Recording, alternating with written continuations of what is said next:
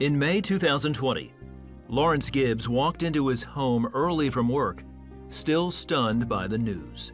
Just want to share with you that as of today, I don't have a job. The company let me go today. They said because of COVID. I felt like a state of shock, but it took less than 2 seconds, and I was like, we'll be okay. It's gonna be okay. Those were her words to me. I remember it.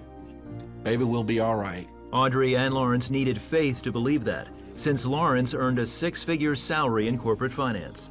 More pressure was added to their situation, considering Audrey was retired from her career in banking and finance. She was bringing in an income working part-time for a financial lending firm. After the initial shock of Lawrence's layoff, they both say they felt God's peace. They didn't panic for two reasons. They were longtime savers and committed tithers.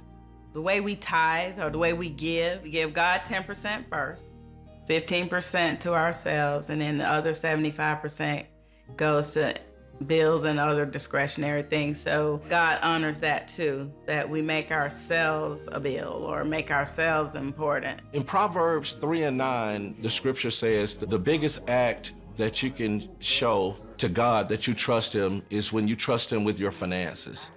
Totally. And that's what I had to do, and that's what I did.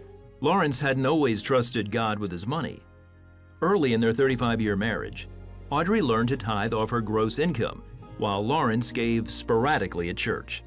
So for about 3 years, Lawrence wrestled with the idea of tithing. I didn't realize that I was holding myself back or holding my family back from other blessings and moving forward. My relationship with God was not built up enough for me to really understand what I really was supposed to be doing. But I wasn't against my wife doing it. I think that really helped us out a great deal.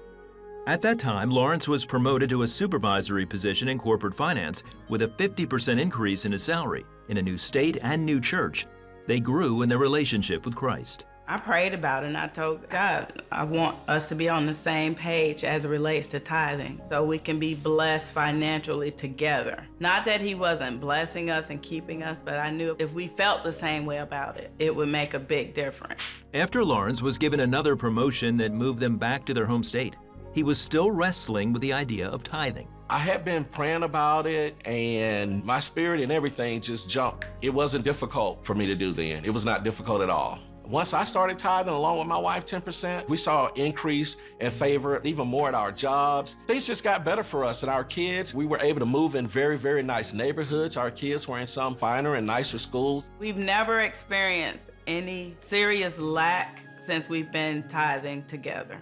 We've always progressed with jobs, with homes, with everything.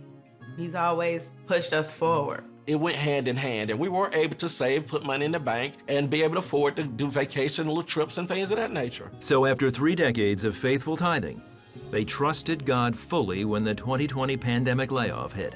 And both of us together as a team on that day showed that we had trust and faith in God, that we would be okay. The next month, Audrey took on more clients than she ever had. I'm strict commission. It was like miraculously in that June of 2020, I made the most money I've ever made in my life in 1 month.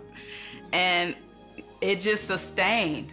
Instead of Lawrence immediately going out and looking for a new job, they prayed about his new direction.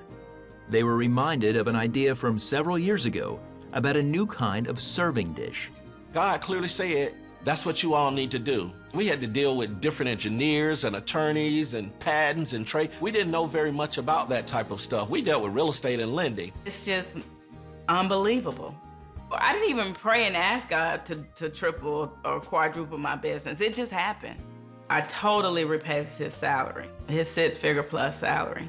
All totaled, Audrey's business increased 5 times, making 2020 and 21 the Gibbs' best year financially. And their invention, Easy Serve, hit the market.